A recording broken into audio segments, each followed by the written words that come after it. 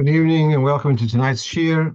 Today's Thursday of Parashat Shoftim, Beis Elul, and I want to dedicate this Shir to my newborn grandson, born to my son Mendel and his wife Chaya. They should be B'ita Bismana. They should have lots of nachas from him and all their children in good health. Let's go on. We have a list of questions, some very interesting material today. Let's start off with the first one, and that is that if you haven't realized, this coming Tishri, we're going to have three sets of 3-day Yom Tovim, as we call it, yeah? Where it's going to be Yom Tov Thursday, Friday, and then it goes into Shabbos. Now, the question which we're dealing here with this at this moment is, if you have a Farbrengen on Yom Tov afternoon, and it continues into Friday night. So, and then it comes to benching. So what happens? So if you will, now there's a whole procedure called post-mapa Mekadesh to enable you to continue from Friday into Friday evening, making Kiddush in the middle of the meal. But all right, there's some reluctance about doing that. And so if you did do that, then you're going to say both say Andiya. If you didn't do that, so you've eaten on Friday and it comes sunset and you stop eating, but by the time you get around to benching, it's going to be already Nacht. It's going to be after nightfall. Do you say, and now it's now Shabbos, do you say Ritzei or in benching or not? So here we have on the screen from the Alter Rebbe's Shulchan Aruch Simukuf Peches, which deals with the various additions in benching. So he has in Sifyat Zion, he writes, if the Suda of Friday spilt over into night, is a Friday spilt into night, or let's say Erev Rosh Chodesh. So it can sometimes be also, let's say you go to a wedding, which is on Erev Rosh Chodesh, and then it finishes off into Rosh Chodesh. Could be the other way around also. It starts on Rosh Chodesh and finishes off on Motzei Rosh Chodesh. So, but meanwhile, we're talking about it starts on Erev Shabbos and it continues into Shabbos.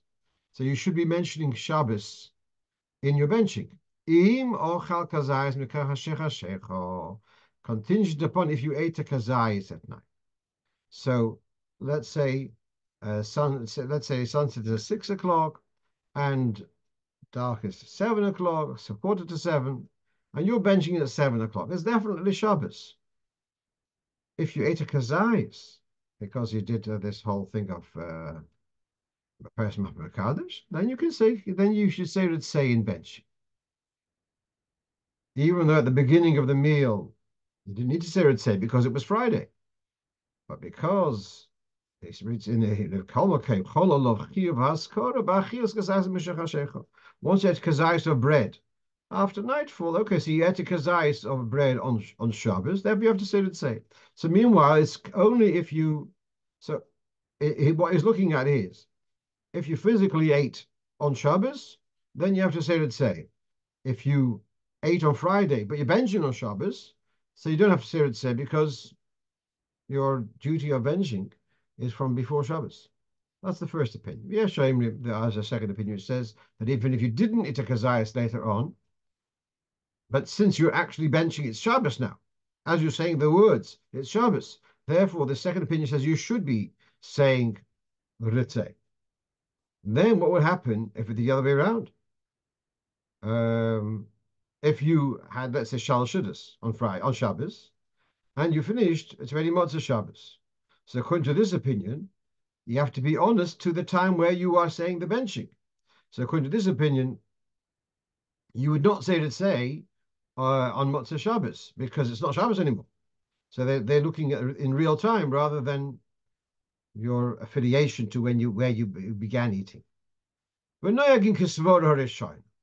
halacha is like the first svod, and that's in that what that we go according to the beginning of the meal, and therefore, if you started a meal on Shabbos and you finish a Motzah Shabbos, you still say Ritzeh. And here, but then also, if the other way around, there's 2 points here, yeah. If you didn't eat a kazayas after nightfall, so then you don't say Ritzeh, yeah. So let me leave that clear. That if you eat on Friday and you did not bench, but you did not eat anything after nightfall, and now it's nightfall and you're benching, since you did not have any food on Shabbos, then you'd bench without Ritzeh. You'll say Yalav Yove because you started the meal on Friday, which was Yom Tov. But you would not say Ritzeh because you did not eat a kazayas after nightfall. If you do want to eat a kazayas, then it goes involved with the whole story with Panorama of Halacha, which is there's a separate discussion. But this is the way the question was.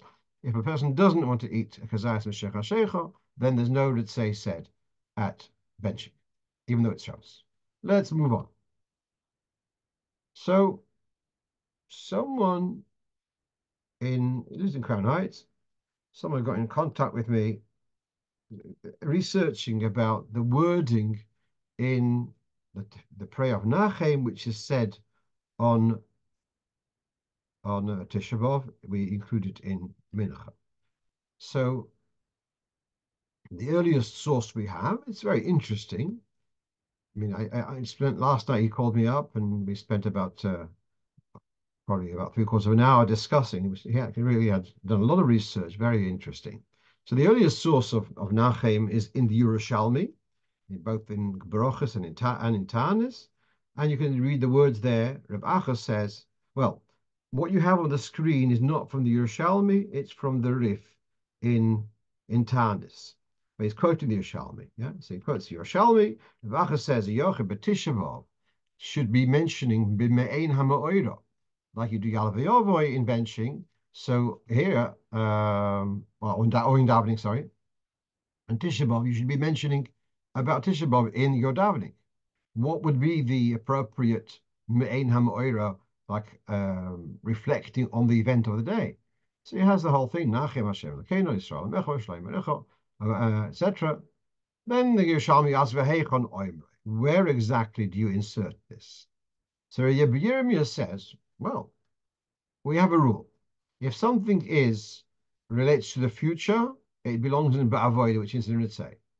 If something belongs to the past, then it belongs in Haidah, which is Moedim. And that's so the Al Hanisim is in Moedim because it's echoing the past. The talking about Rosh Chodesh, etc., somehow is addressing the future, and therefore it is in Ritzeh, which we call Avodah. So now the Yerushalmi doesn't really answer the question. It just says that it depends on whether it's a part for the reflect of the past or the future, and sort it out the way you understand. It's very, very interesting that on the margin of the Yerushalmi, the Mefarish Pnei Moshe, he understands that it belongs in Ritzeh. Whereas Rashi on the Rif here, he understands, no, it belongs to the past. It's reflecting the past, therefore it belongs in Hodah. That really, all of this is academic, because the Rif then continues. Whilst Yerushalmi had given 2 options, to say Nachem either in Ritzeh or in Moedim, Nagi Almo Lemeimre Beboine Yerushalayim. Despite the 2 options given the Yerushalmi, those options are dropped, and we come up with it, and the minig is a 3rd option to include it in Boine Yerushalayim. How does it belong there? So he says, this is all the Rif now. From this point on is just the Rif. Till then it was the Yerushalmi, and from Benagi is the words of the Rif. And he says, you have a Gemara in Avodah Zarah, that although generally you should be, if you have personal requests, they belong in Shemei Tefillah, but if you wish to include Besoiv Kol Bracha, Me'ein Oisa Bracha, if you have a request which relates to a particular bracha of Shemona Esrei, you can include it towards the end of that bracha. Therefore, Boine Yerushalayim, that's the appropriate place to talk about the lament and the request. of the about Yerushalayim. Okay, so far this is just the origins. Now, what this fellow is picking up on is on the wording, and there's a difference between the Tilas Hashem Siddur and the Torah Siddur, and that is in these words. Vayeval'uha legionos. It has been referring to Yerushalayim. It was swallowed up by legions, by Yudoshuha, and it was possessed, inherited. Oivdei kechavim, or oivdei. Now, in the Torah Siddur, it has oivdei pesilim, whereas in the Tilas Hashem Siddur, it has oivdei zorim. And he was probing what exactly, which one is more correct. So, first of all, what's the difference between Ovdei Psilim and Ovdei Zorim? And he's coming from a thing that, are we trying to exclude Christians? And being that the Sidurim were printed with the scrutiny of a censor, therefore anything which would be offensive to the Christian censor, that would be changed. So he's wondering whether Ovdei Psilim is somehow to appease the censor. Oh, we don't mean the Christians because they don't worship images. And therefore, the Ovdei Psilim is to appease them, whereas Ovdei Zorim somehow is to include any Avedis, including Christians. That was his theory, which I'm not ready to buy, but okay. Here's very, very interesting. You see here the Lashonis, the various Sidurim. And now, perhaps we discussed it before. We know the famous thing that the Alter Rebbe had some 60 Sidurim when he was putting together his Siddur. So I think it was 36, but he had what were the Sidurim which the Alter Rebbe had in front of him. So we've got here number one, Siddur Shalom, printed Tov Ayin Zayin. That's printed 50 years before the Alter Rebbe, 30 years before the Alter Rebbe was born. And so here it has Vayiroshu Ovdei Kechavim, those who worship the stars. The second print, which is 3 years before the Alter Rebbe is printed and born, again, so these are two prints for sure the Alter Rebbe had access to. And then we've got closer to his own time, we've got the print of Rabbi Yaakov Emden, who was printed around the time the Alter Rebbe was born, and he's changed it to Vayiroshu Ovdei Fasilim. And then we've got a Siddur, which for sure the Alter Rebbe had, called Beis Tefillah by Reb Zalman Henner. Also, he has Ovdei Fasilim. And then we have now the first print of the Alter Rebbe, which we have, which is from Tovkov Samach Gimel. Again, so we see here that was the accepted nusach, and as I said, that's what it's followed in the Siddur Torah. But then we got in the other Siddurim, as in the Tilas Hashem Siddur. Now, the Tilas Hashem Siddur is a copy of the Siddur which are printed in Vilna in Tofresh Ayin Aleph, but even earlier than that, in Tov Kuf Tzadik Vov, some 13 years after, no, some 23 years after the Alter Rebbe's passing, we have got the printed Kopust, also has already Ovdei Zorim. So the variations of Ovdei Zorim, Ovdei Fasilim already are then. Now, I have a problem with the term Ovdei Zorim. It just doesn't seem correct to me. Ovdei Zorim means they work or worship foreigners. When you say Ovdei Avodah Zarah, so the word Ovid means to worship, Avodah Zarah, a foreign worship. That I understand. But when you say it was possessed or inherited by servants or worshippers of strangers, just doesn't make sense to me. As if you'd say, oh, it's the Eritreans are serving the Thailandim in Eretz Israel. Yeah, these immigrants are serving the other, and they were the ones who took possession of Yerushalayim. It just doesn't make sense to me. Okay.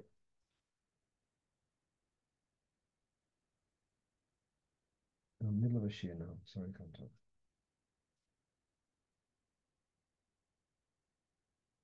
Here's very, very interesting.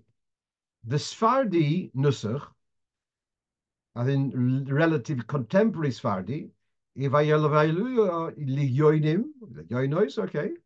Vayiroshua.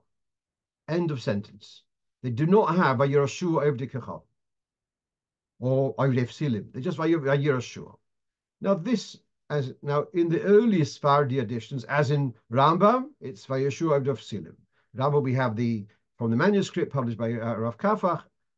It's as we have Ovdei Fsilim. But in the last 200 years, we'll see the word, their sentence is cut short by Yeroshua.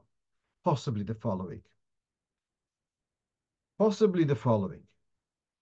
In a Sephardi country, in Morocco, in Tunisia, or in Baghdad, so the censor is looking at their siddur, and when we read these words, Yerushalayim was swallowed up by the legions and possessed by the Ovdei Kechovim. We obviously are referred to the 2,000 years ago, but they couldn't say by Yeroshua it was taken possession by, and who's holding it now? So we're saying it's possessed by Ovdei Kechovim. No. They're saying it's possessed by Muslims. So why are you saying by Yeroshua Ovdei Kechovim? No, you are insulting the current Islam control of Yerushalayim. Chas v'shalom, to say anything about now, but and therefore, okay, they dropped it. By Yeroshua, just leave it for history, not for contemporary, because Yeroshua of the Kechovim could be referring to the contemporary. That's a theory why the Sfardim dropped the end of that sentence. At any rate, so we had this discussion, and he went into a whole theory. As I said, I had this conversation. He was suggesting that this is referring that in Nachem we've got addressing various stages in history, and there was a time where Yerushalayim was overtaken by the Romans, but Yidden was still living there, and then there's a time where it was overtaken by Christians, which I don't know the history very well, whether the Romans at the time of the occupation of Yerushalayim and Churban, or a short while later, whether they were actually Christians or not. So I don't know, but that was his suggestion. By Yeroshua is one phase, and by Yeroshua of the Kechovim, referring to Christians, is at a later stage. Okay. Let's move on. Okay, so I give the same shiur in part of it in Hebrew on Wednesday evening.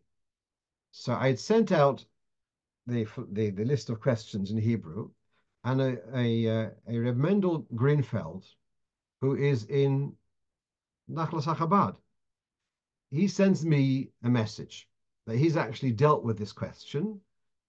He's done a fascinating job. He's done a research of the publications of Merkaz L'Inyonei Chinuch in the 40s, 50s. He's made a whole color, full color journal of various publications of Merkaz L'Inyonei Chinuch. As we know, the Rebbe got off the boat, Sivan Topshin Aleph, and he starts publishing all these different things. And so we all know the Tishri volume on the Tishri, and we know the volume for Pesach. I never knew that there was a booklet on the 3 weeks. I've never seen this. So this is, you can see, it's printed in 1944. The booklet dedicated to the 3 weeks. And as I'm sure a lot of us remember, the small yellow booklets for Simchas Torah with Hashanahs, the bright yellow cover. So those were also published in the same period. And they were all retypeset. They were typeset in America. So the typeface which you see here, this is from the Schulzinger Press in was it Brooklyn or Lower East Side? I don't know. But here you see that, I mean, the Rebbe was very much on top of this. So the Rebbe in this publication has kept to the Ovdei Fsilim Nusach rather than the Ovdei, which is in Torah Oir, rather than the Ovdei Zorim Nusach, which is in the Siddur Tils Hashem. Why did he not change it Tils Hashem? Okay, there's several answers of the Rebbe, that when they published the Siddur Tils Hashem, it needed to be, they did not have the resources to edit it thoroughly. So there's lots of editing there, but it's not. So, all right, some things they left as it was. It wasn't so significant. And I feel actually it's not so significant. It's just a fascinating discussion. But this is very interesting that someone shows me that in Tov Shin Dalet, the Rebbe had it reprinted in the way it is in the Torah Siddur, which is the Siddur which the Rebbe used. Reb Arya is telling us that the order was Romans, Byzantines, and they were Christians, and then Muslim. Yeah, what's interesting to know at this point is at what period did the Byzantines come in? Were they at the time of the Churban, or shortly thereafter, or much after? That's really crucial to this discussion. But okay, 4th century, I presume you're saying, which is well after the Churban. Yeah. Right, let's move on. Let's move on, and that is also a fascinating piece. In the Tilas Hashem Siddur. So we've got instructions. Now, in the older Tilas Hashem Siddur, there are instructions which are quotes from the Alter Rebbe's Shulchan Aruch. And that was done in the Vilna print, Tofresh Ayin Aleph. And so you got in a small print, in various places in the Siddur, paragraphs copying from the Alter Rebbe's Shulchan Aruch. When the English translation was published in Tofshin Lamed Ches, I believe, so then we've got a translation of those pieces. In Hebrew, the instructions are now repeated in English. Now, let's read this instruction. At the end of Shemoneh Esrei, when finishing Shemoneh Esrei, bow forward, and while bowing, take 3 steps back. Yeah? Those are the words which we're going to focus on. You take this, you are in a bowed forward position, and you step back whilst in bowed position. In the newer edition, which was the annotated version, published in 21 years ago, Tafshin Samach Gimel, the instructions had been totally revised, and here it says take 3 steps back, then bow. So the instructions have changed. So a teacher somewhere in the tri-state area is teaching his school, his girl, his Talmidos in school, or her, I don't know, and it's a discrepancy. The girls are used to, they were taught, you step back and then you bow, and the teacher is you bow and you step back whilst you're bowed. And then they say, but the kids say it's in the Siddur. So then he writes to the editors, where do you get this from? Where do you get this change from? In your earlier edition, you said one instruction. Now you're saying a different instruction. So this is really the way it was presented to me, trying to understand. So I wrote to the editors who wrote this text.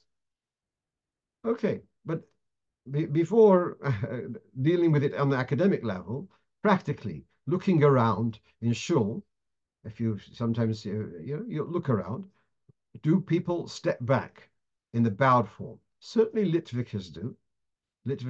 Certainly Litvisher more learned people will step back in a bowed form and then do their bowing.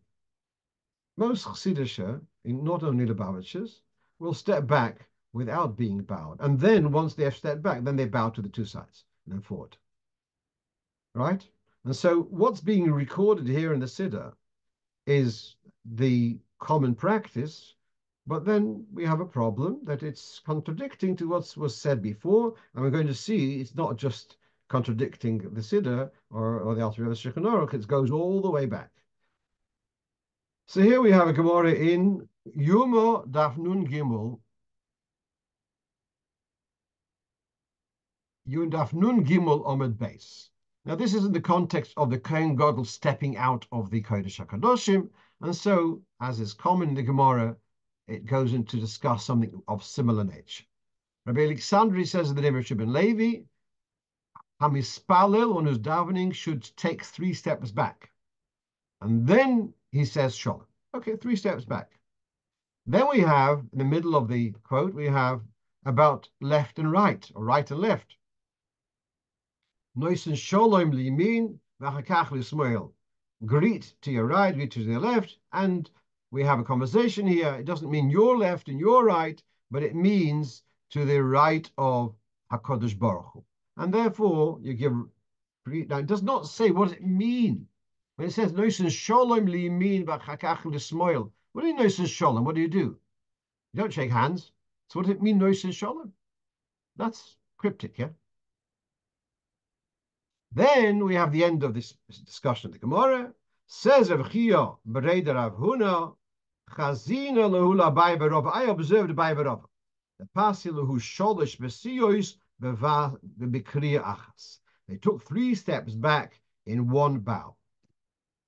So there you are. It says in the Gemara, Abai v'Rava step back 3 steps in one bow. And that's brought in Shulchan Aruch in Siman Kuf Chav Gimel. Koireya o poiseya sholish psiois la'acharov v'chriya achas. You step 3 steps with one bow. And then he says, after you've stepped the 3 steps back, then you turn to your left, and then you turn to your right, and then you bow forward. Okay. So now what's been developed here is that the Noisin Shalom means to bow. That wasn't written in the Gemara, but that's okay, fine. That the Noisin Shalom means bowing to your left, bowing to your right. Fine. Before going, now then we have in Rambam is startling, because we know that the Chacham instituted to bow 4 times of Shemona Esrei, beginning of end of the first bracha, beginning of the end of Moedim. Look at the Rambam's Loshen Perek Hey Halacha Yud. Kriyo Ketzad. Part of the protocol of davening is the bowing. How mispalel koireya chomesh kriyos. You have 5 bows. And he says, first one, is chilosif.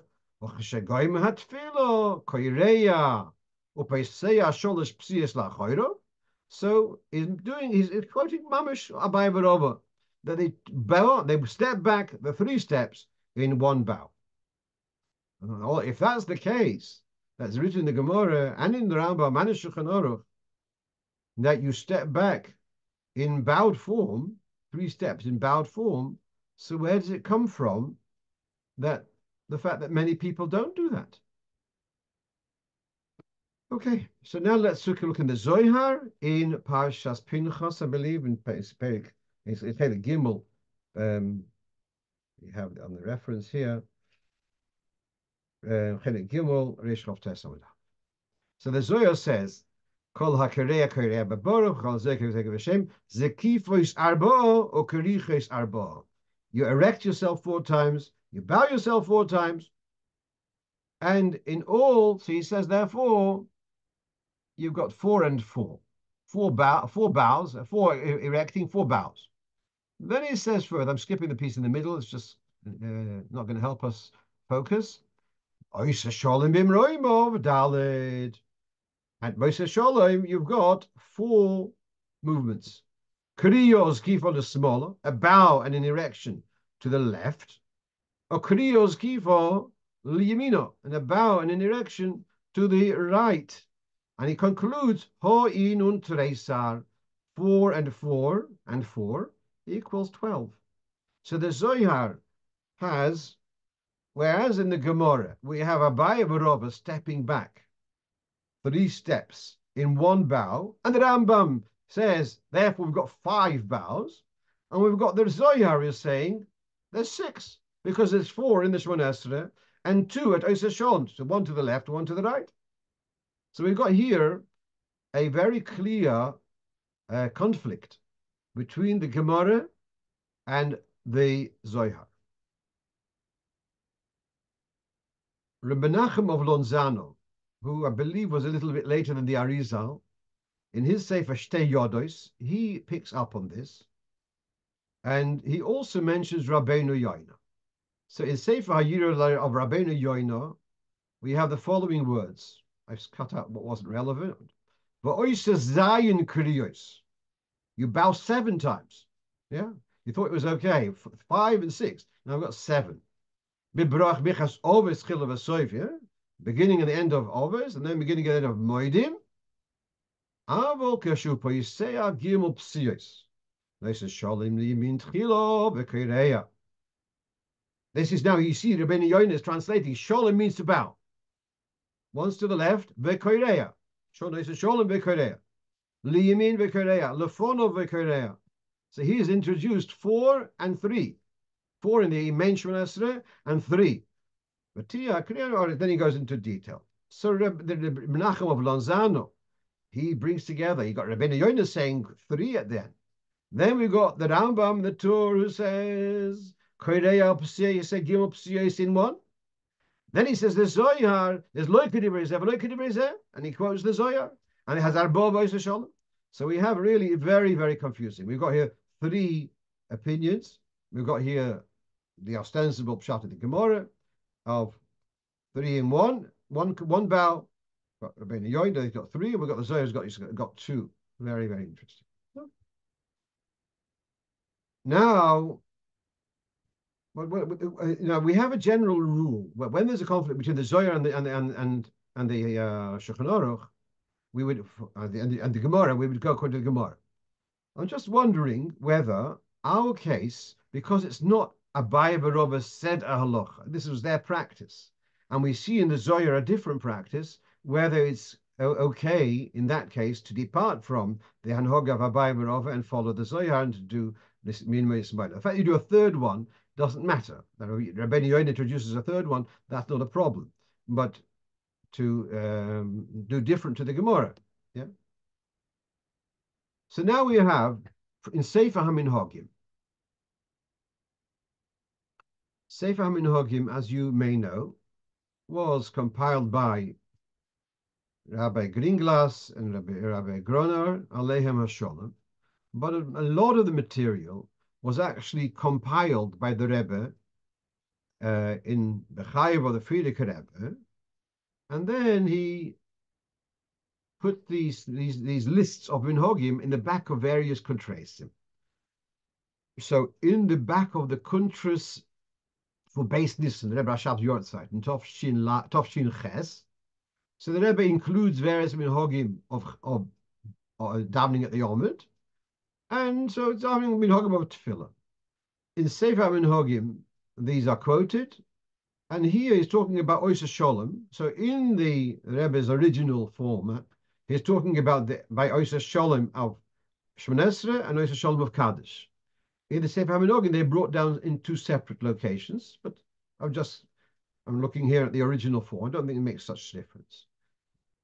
So at Oisa Sholem, out of the quiet Shemona Esrei, so then when you say Oisa Sholem, you are going to bend, you're going to turn and bow to the left. Who is in the middle? Yasa Sholem Aleinu, you're going to turn and tilt your head to the right, to your right. Al Yisrael, you're going to face forward. In Kaddish, it's the same, it's the same division, but the directions are the opposite. You're going to turn to your right and bow to your right. And who is middle? Yasa Sholem Aleinu, you're going to turn to your left. And Al Yisrael is going to be to the middle. Okay. So now I don't want to go into here the fact that the Rebbe himself, at least in the years which we remember, did not follow what's written over here. And the Rebbe do Oiseh Sholem Bimreva. But here it's written the way he tells us what to do. So in Kabbalah Soil, I follow what's written over here. Right. Do what you're told rather than what you think you observe. Okay, fine. But meanwhile, this is what is written in the instructions in the Sefer Minhagim, written by the Rebbe.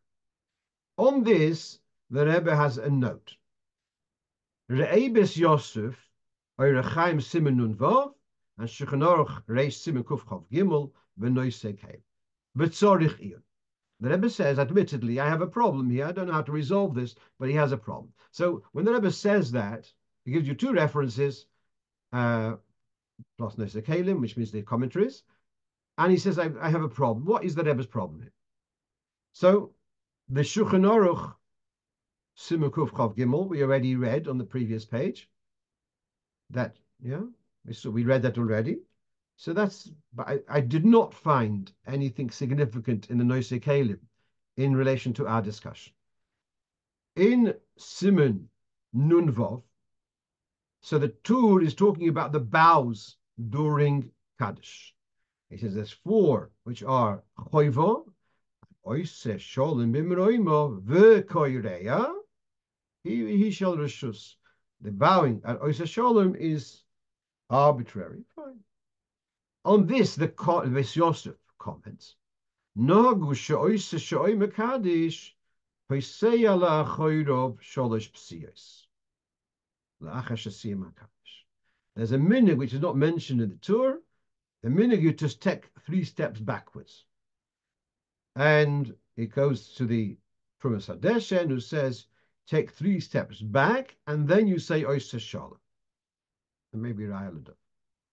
So what's the problem here? What's the Tzorich Iyun of the? He gives us 2 references, but so what exactly is the tzorich here?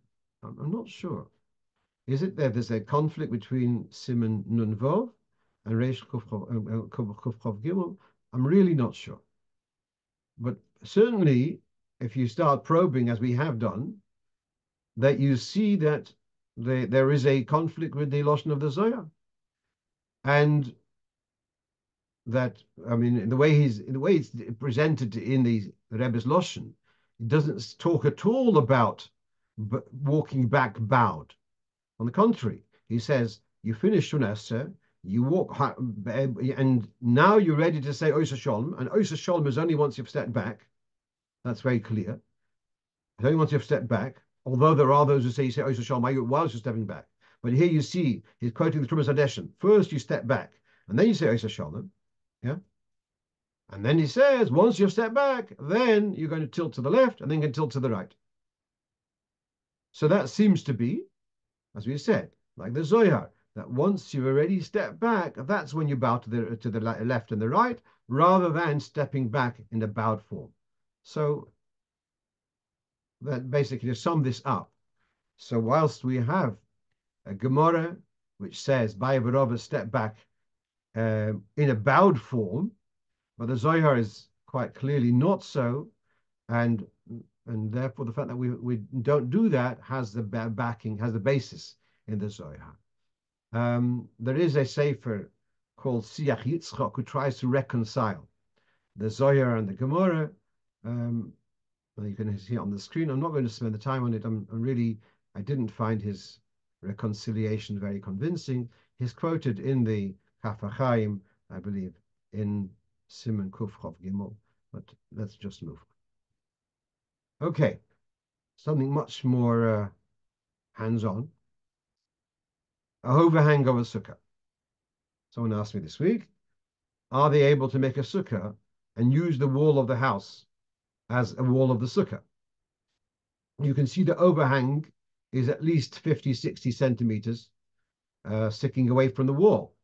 So can you use this wall of the sukkah, of the house, as a wall for your sukkah? So what you can see also on the screen is this diagram, which is taken from the back of the volume 6 of whatever of Piskei Shuvas, and it's a bit more clear. Where you want to build a sukkah leaning to a wall, but there's an overhang on top. In order to make this sukkah kosher, you want to use this wall. You're going to have to use 2 Lomdischer solutions. One solution is the famous Doifen Akuma, that within 4 amas, so if you have a ceiling and a wall, and the ceiling is less than 4 amas, we say it's as if the wall is tilted, and so that wall can be a wall of the sukkah because the overhang is less than 4 amas. The problem here is of the gap, that the overhang is several feet higher than the sukkah, and in order to kind of even out that the roof and the sukkah are on the same level, there's a concept in halacha called chavoit rimi.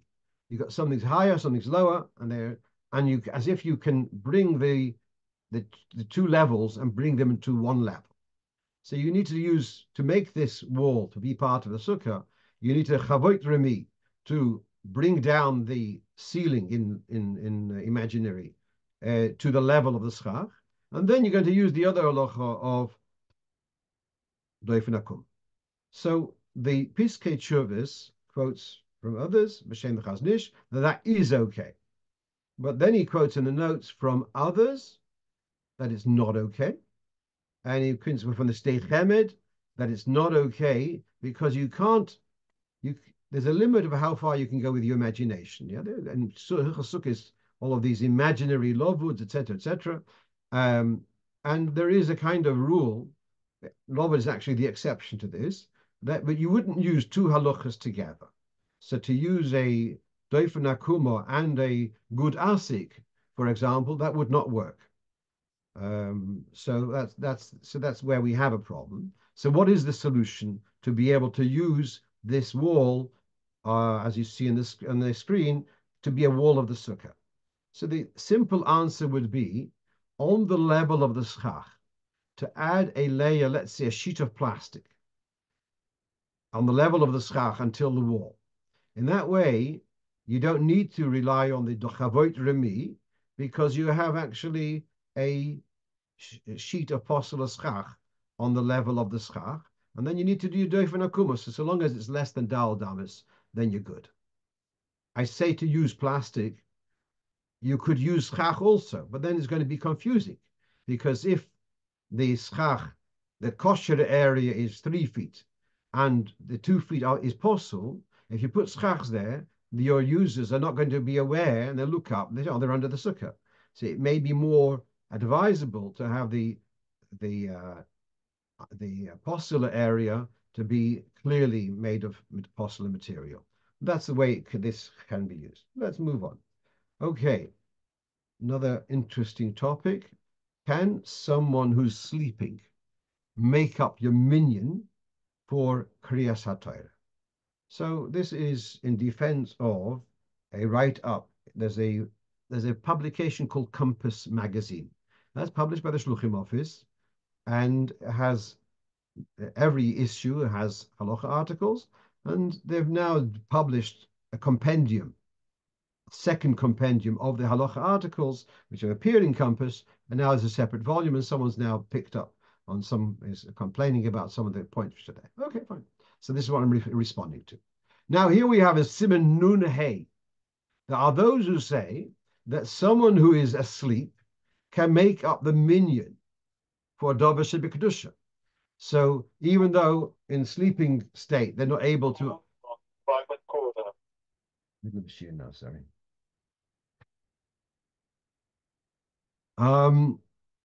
Yeah, a sleeping Jew is also holy, and therefore he makes up Hashra Shechina.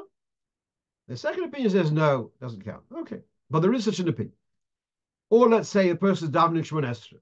Can he make up his minyan?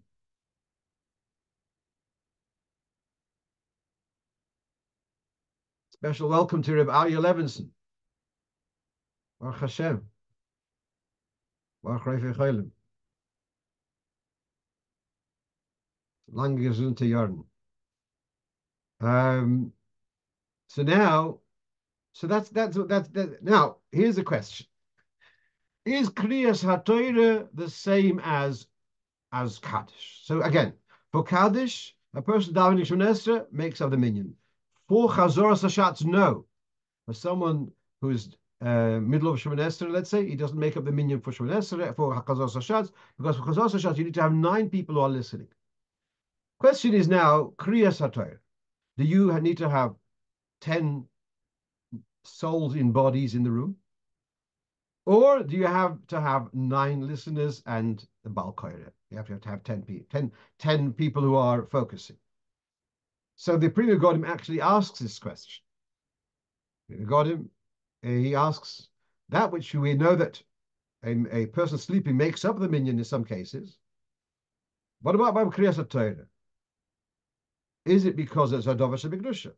So if it's a Dover Shebekdusha, a person is not like for Kaddish. A person sleeping makes up the minyan. But if you say it has to be Betzibur, therefore you need to have 10 people who are listening. and the person who's sleeping does not make up the minyan. Now,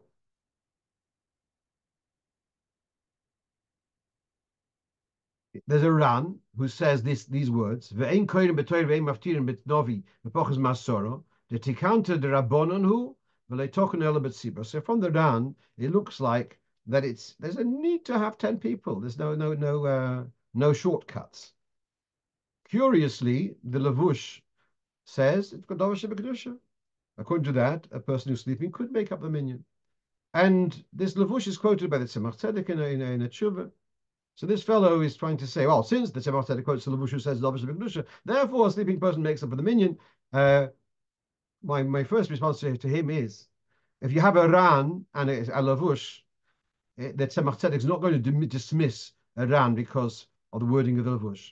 Also, they use words and terms, but it's not because he says a Dovish B'Kedusha does not mean that therefore it's okay for sure to have a personal sleeping make up your mean. But what I'm particularly concerned is that for Kriyas HaTorah, in a case of a fast day, there's a whole discussion.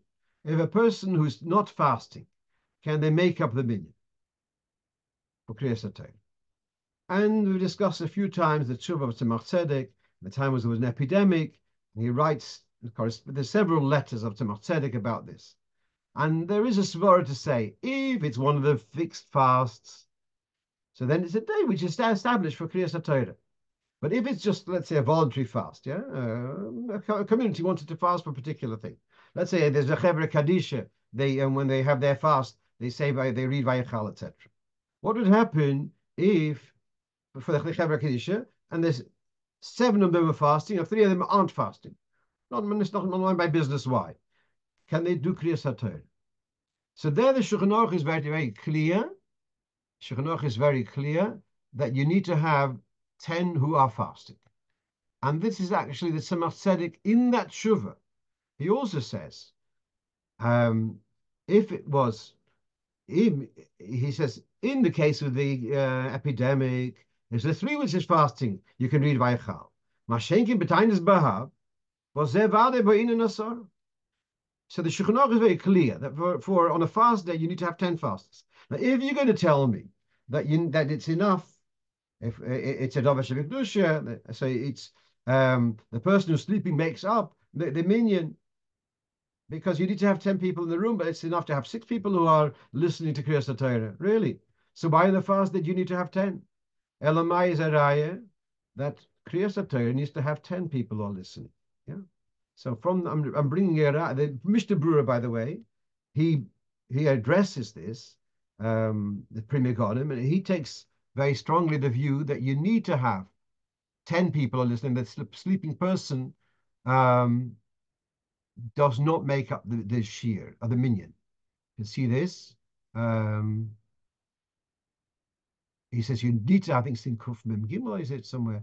He says that the person who's sleeping does not make up the minyan. And he says, with this, I'm answering the dilemma of the Pri Megadim, which I quoted in Siman Nun Hey. He's questioning whether a sleeping person makes up the minyan. And from the Bahag and the Rif, in Mashbed Loy Mahani, that a person who's sleeping does not make up the minyan. And I'm just adding another proof from the dinim of, see here you have in Shulchan Aruch very clearly, Im Yeshatzoro de Tzaisi, the Sefer Torah, talking about you have to have 10 people listening. Then if you're learning something, you're doing your own thing, can you stay in the corner and do your own thing? But you need to have 10 people listening. That's written in the Shulchan Aruch. And so it says Asara, it doesn't say Roiv Asara. But then I'm bringing another raya from the Inyan of the fast. Let's move on. Just following on from our discussion about the hoodie, which had the name God written on the sleeve, about wearing it, etc. Someone actually asked me, what about a pendant, which is made of an American coin, which has "In God We Trust"?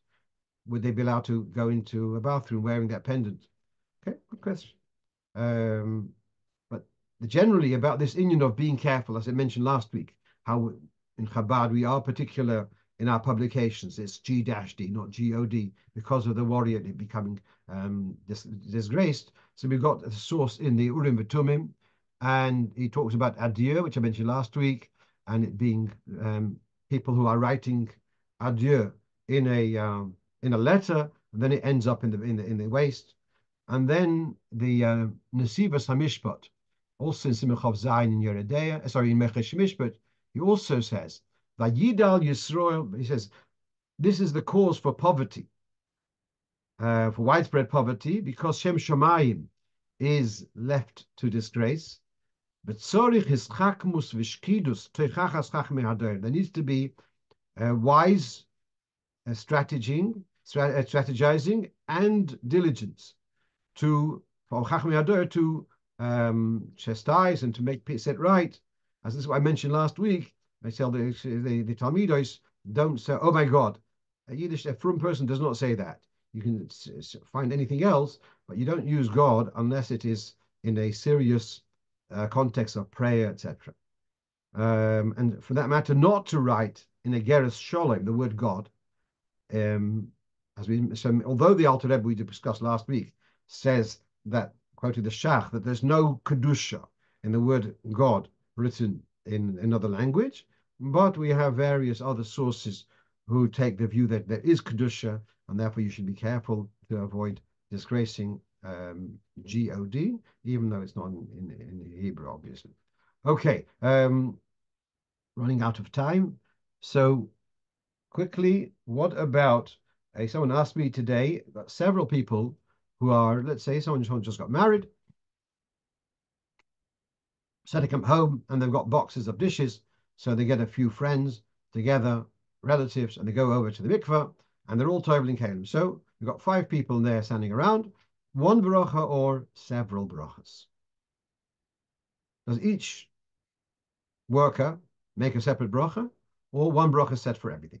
So I'm going to analyze this, which I wrote to this person. You've got the Baal HaMitzvah, and you've got the Poyalei HaMitzvah. There's one Baal HaMitzvah, one owner of the mitzvah, and there are those who are carrying out the mitzvah, implementing. They are several.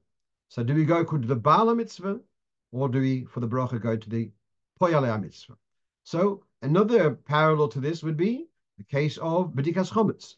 I've got a mitzvah of B'dikas Chometz, got a big house, Baruch Hashem, and I'm delegating part of the search to this one, to that one. So I am the Baal HaMitzvah, and I've got another 3 Poyalei HaMitzvah, one bracha or several brachas. And over there, the Alter Rebbe takes the view that you should make one bracha, and the others should start off in the room where the bracha was said, and then go elsewhere. But here's very interesting. On every Friday evening, before Shabbos, before sunset, Neshei Yisrael make a bracha on Lahadlik Ner Shel Shabbos Kodesh. And if there's a daughter or several daughters, so they're also going to make a bracha on their lighting. So imagine a cake, and there's several slices. So you've got here a mitzvah, and there's a mitzvah to make the house bright. And mommy takes a slice, and she makes several big slices, lights several candles. And then her daughters come for Shabbos, and she also lights. She's also making it bright, another slice of the cake.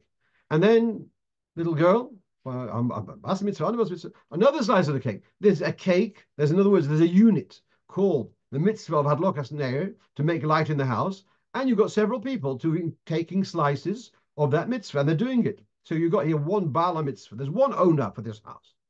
And Poyalei mitzvah, you've got several women, girls, who are implementing this mitzvah. And the meaning there is that each one makes their own bracha.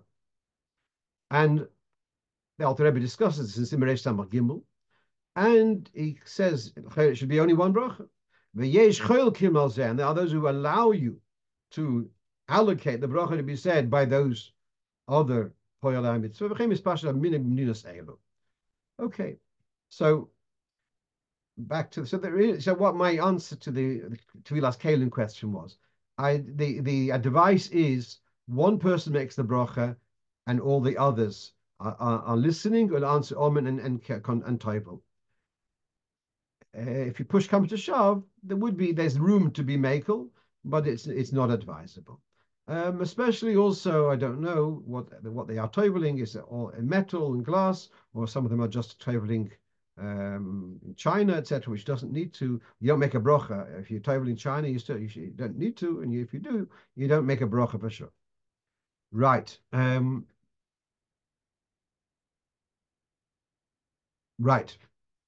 We're almost finished, and one of our listeners who listens to the recording, lives somewhere in Greater New York, and he asked me that he davens in his area. There's a Sephardi shul, and he noticed that they generally sit through Kaddish, whereas in Ashkenazi minyan we generally see people standing. And he asked, "Is this a Sephardi Ashkenazi thing?" So here we have again from Simon Nun Vov. Let's read this inside, and will conclude. There are those who say that you do not need to stand for Kaddish and Baruch Hu, unless Tov Umad. You were already standing for whatever reason, so then you stay standing. Like for you said Hallel, standing. So you stay standing for the Kaddish. So that's the Arizal. The Arizal said you do not need to stand up for Kaddish. There are those who say you should stand up for Kaddish, called over Shebekadusha, and we learn this from Egloin, the king of Moab, who stood when the Shofet came along to say he has the Bar Hashem for him. Therefore, we should take heed. So we have it too, minhagim. Yes, indeed, it is a Sephardi Ashkenazi thing. That the Ashkenazi minhag is generally to encourage to stand for Dover Shebekadusha. The Sephardi approach is you do not have to stand for Dover Shebekadusha. Like the Rizal, we had the whole discussion in the last few weeks we had about standing or sitting for Kriyas Torah, and what did remain was there is a mila in standing for Kriyas Torah, but if you are tired or don't have, you're feeling a bit frail, then it's okay to sit all the way through. Okay, we're going to start with that and wish you all a good Shabbos and good Chodesh and La'alta L'Tshuva, La'alta L'Geula, and we should have a Geula Shlema, Mashiach Tzidkenu, B'mheira, V'yameinu Mamish. Kol Tov.